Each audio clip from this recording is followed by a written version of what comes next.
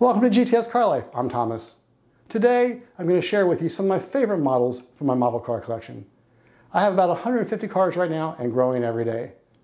To me, each of these cars bring back certain memories, and there's certain stories I remember with each car. I'm going to share the cars and those stories with you today.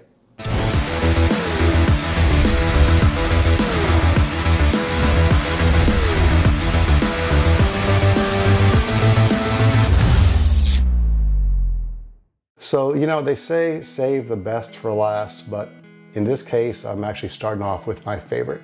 This car is by far the most incredibly detailed, well-assembled model car I own, and, you know, the most amazing one I've seen. I'm sure that there are others that are as fantastic, maybe even more so, but this car from CMC, this Porsche 901, so the first 82 911s were called 901s. The detail here is just incredible. The seats fold forward on their hinges like it's supposed to. The paint color is accurate.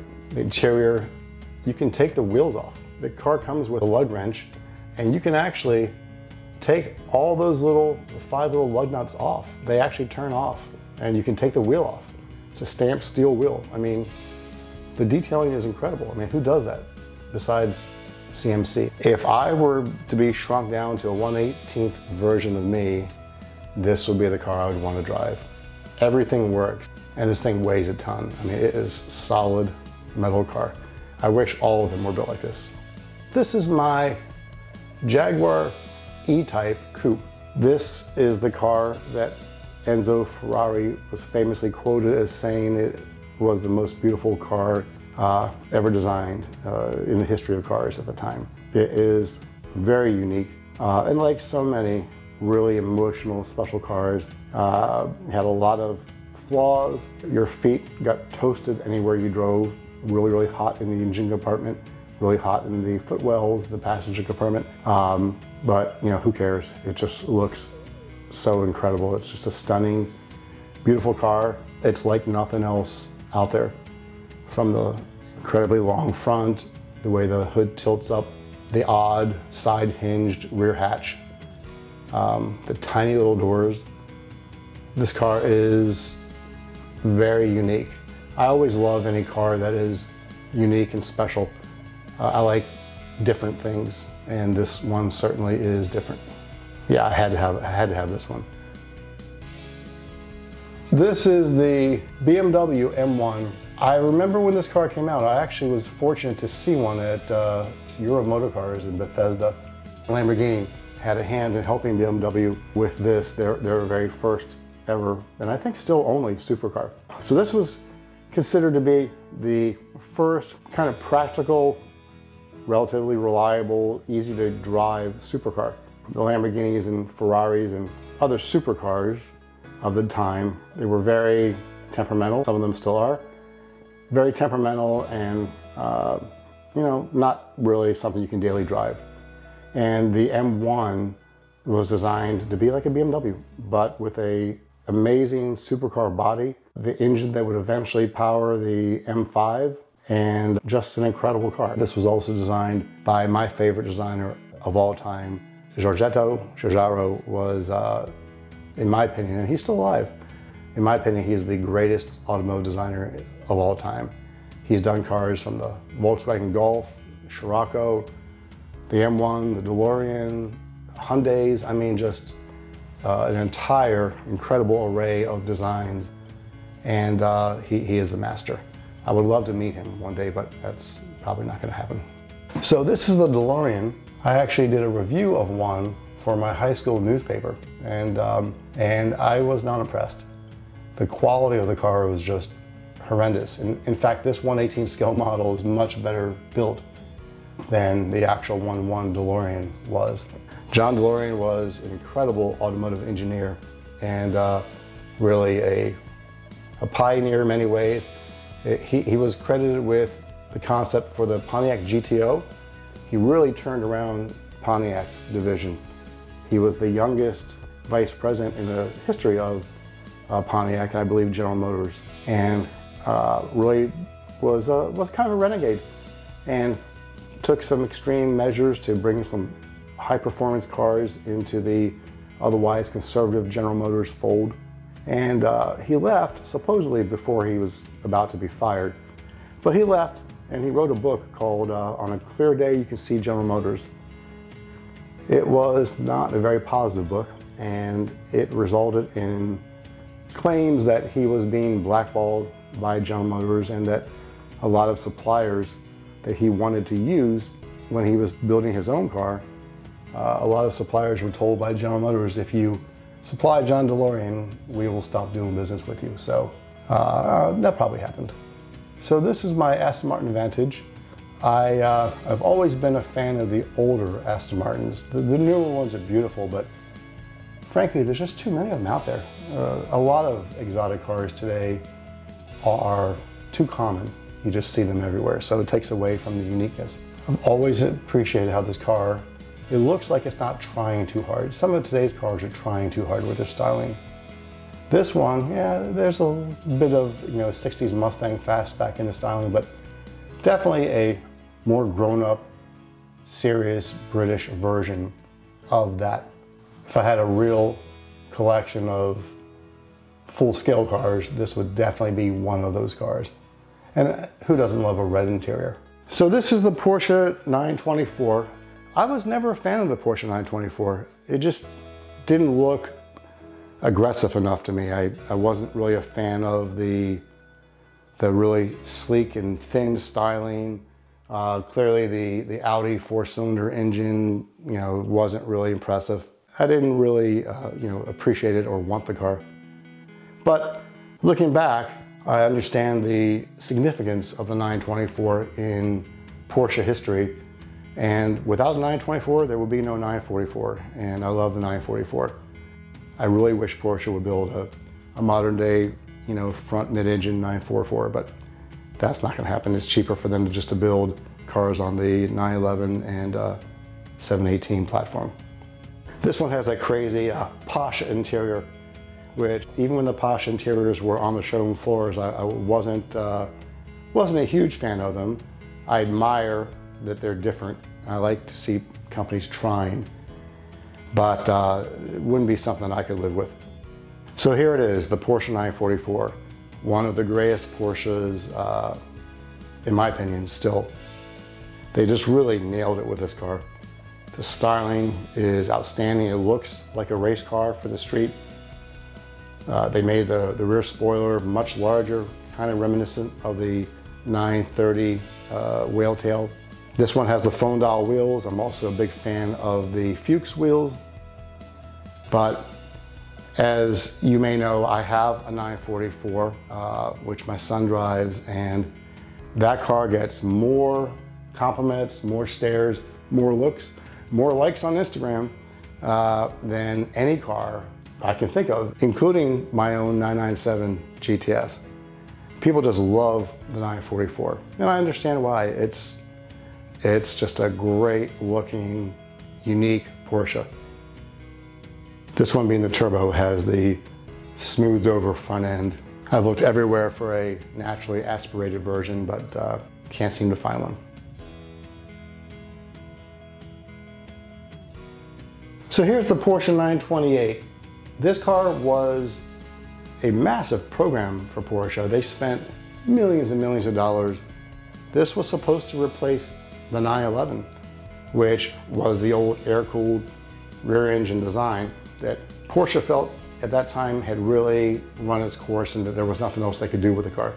So I remember there was a huge media push for the 928 back in the day. In fact, Magnum PI was supposed to be driving a Porsche 928, ended up with a Ferrari instead, and I'm sure that Porsche wishes that they had made things work in the 928. But the Hardy Boys did drive a 928 in the television adaptation of the book series. And I always enjoyed reading the Hardy Boys books. So when the TV show came out and they were driving a 928, that was pretty cool. And of course, who doesn't remember Tom Cruise in Risky Business with the Porsche 928 and the service manager asking who the U-boat captain was. Yeah, Guido the Killer Pimp. And it was quite unlike anything else that Porsche had ever done. It was, it's so funny because the car back then, it got criticized for being too big and heavy. And, you know, it did seem like that compared to a 911, but, and a 924 or 914. But, you know, today, my gosh, it's a lot smaller than the 911s of today. So that's interesting. What a great looking car. Today, the GTS model is worth a significant amount of money. So this is a Lotus Esprit. This was the first generation of Lotus Esprit. Again, designed by my favorite designer, Jaguar. Just an incredible designer, and this car has clearly stood the test of time. This is just an incredible looking car. I've always had an appreciation for Lotus. I just can't deal with being stuck on the side of the road with electrical problems and shoddy build quality, so I don't own a Lotus and probably never will, but I certainly appreciate what they can do, and I'm really glad that they're built. They're pretty cool cars, and I think today Lotus probably remains one of the very few companies that is still very true to its original intent. So a Lotus, you know, you're not buying it because it's the status symbol or because it's luxurious, or, you know, you buy a Lotus because it's like a track car that you can drive on the street. And to this day, you know, somebody that drives a Lotus, that's a real car guy. So I hear they have an SUV coming along that might change, but at this point, they are still very pure and just really cool cars. I need to drive one of these cars. So this is one of the final years of the Lotus Esprit. The body, while it looks the same as the original ones, actually was extensively massaged by a lesser known designer who took Jaguar's work and rounded off the edges. The old folded paper, creased kind of styling from the 70s had given way to a more rounded look like this in the 80s and 90s, and so I think they did a good job with it. It's still Jaguar's work, but you know, the edges were rounded off, and I think they pulled it off, made the car still viable for the second part of its very long production run. I'm not a fan of add-on plastic spoilers, so the rear wing spoiler and some of the side skirts, they're a little bit overdone for me, but still quite an impressive looking car. I think those taillights came from a Toyota Celica, if I'm not mistaken. So here we have, in my opinion, one of the absolute most beautiful cars ever designed. There's a very interesting story with the Lamborghini Miura. The previous Lamborghini had been a front engine GT car similar to the Ferrari Daytona. And this car was put together by a group of very young people within Lamborghini who really wanted to go more of a mid-engine race car type deal. And Ferruccio Lamborghini was not a fan of that. He said, no, I want to stay in this kind of GT mode, but they put this car together, and word has it that when he saw what they had come up with, he signed on, and you know, the rest is history. I mean, what an incredible, beautiful car. Nothing else looked like it before or since. And you know, these are very, very valuable, very desirable cars. This model here is produced by Auto Art. You may know this on this car. This was an earlier Auto Art, and there's no side mirrors. They didn't put side mirrors on the earlier models like this and the Countach that I've got. And whenever I get a car today in the mail and it's one of the mirrors broken off, I can understand why they did that, but the newer ones do have mirrors. But what a beautiful car. Here is the Lamborghini Countach. This is the early version of the Lamborghini Countach, and the most pure. It's the narrow body, doesn't have any of the added-on fender flares or the extroverted styling that Pagani would do to the car later on. But just a truly unique, incredible looking car. Can you imagine? This thing looked like a flying doorstop back in the day. And of course, we all saw it in the movie Cannonball Run. I remember seeing one of these when I was a kid. I saw it parked in a lot and walked up to it, and the build quality was really horrible. It was not a well engineered or assembled vehicle.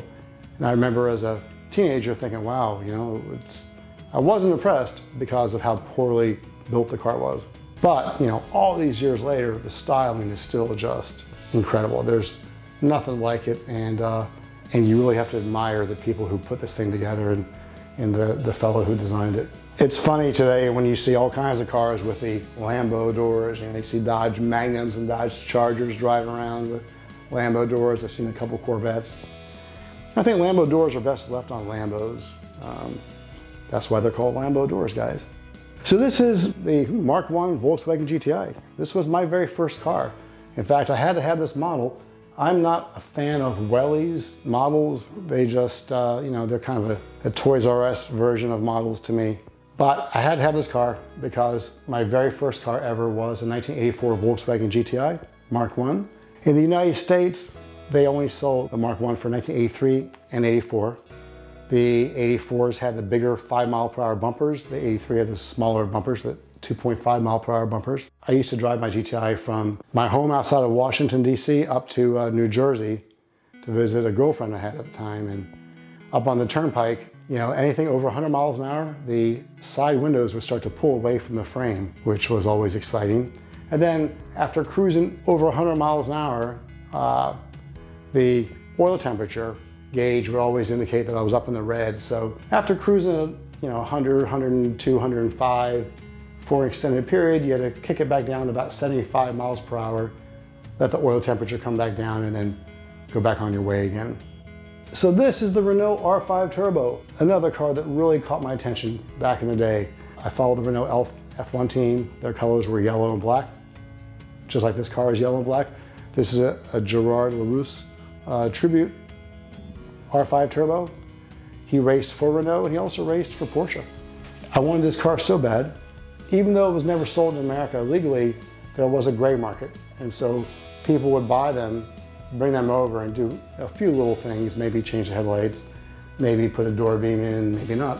And I think they were about $25,000 back in the day. So my GTI was $9,180, and 944 was in real life, $25,000 to $27,000. And this car was about $25,000 gray market. But being that I worked at a Renault dealership, I was intimately familiar with the reliability or lack thereof in Renault. And I thought it was best I just admire it from afar. One day, some guy came in with his R5 Turbo. It was bright red, and I got to admire it in the service shop. And to this day, man, I see this car and I get a nostalgic twinge, and these are really cool cars. So this is another Renault. This is the Renault Alpine A310. This is another rear engine sports car like the 911. So today, nobody in their right mind, in fact, nobody that would build a car is going to make a rear engine sports car, besides Porsche, of course, who doesn't have a choice. But Renault did it back in this time. So this is a rear engine sports car. The earlier Alpines had the very kind of round, bubbly bodies, and the current day Alpine also has a very round, bubbly body, but I really like the wedge style of this, kind of a camback style. It reminds me a little bit of the AMC Gremlin. Never a fan of Gremlin, but I do love American Motors styling. In fact, I was always a huge fan of Richard Teague. Always hoped I could meet the man, and so definitely I can see elements of American Motors and the Gremlin styling in this car. Pretty cool looking car. I mean, look at that back end spoiler. It looks really aggressive and it looks purposeful. It also reminds me a lot of the AMC AMX. This is the oldest model in my collection. I saw this car when it first came out and fell in love with it, and actually my mom bought this for me. It was a gift from my mother. It's in the traditional Bugatti blue. When the company who built this car, they bought the rights to continue Bugatti as a brand, and they spent a fortune on an incredible factory. Built a stunning factory for this car, did an incredible job on the styling and the engine, and this car was really done right. But they spent all their money getting the car to production, so by the time they finally started production, they really had no money left to build the car. So they designed this amazing factory, an amazing design, and then they ran out of money and they built very few cars. It was never really appreciated. I think today it's starting to get some respect. No doubt aided by the fact that there's, again, a third version of Bugatti run by Volkswagen with the Veyron and the Chiron. But this car is really cool. Thank you for watching and coming along for the ride. If you enjoyed this episode, please consider subscribing and liking below so you won't miss our next episode. Let me know in the comments below, what is your most special model car and what does it mean to you? Have fun, stay safe, and I'll see you out there.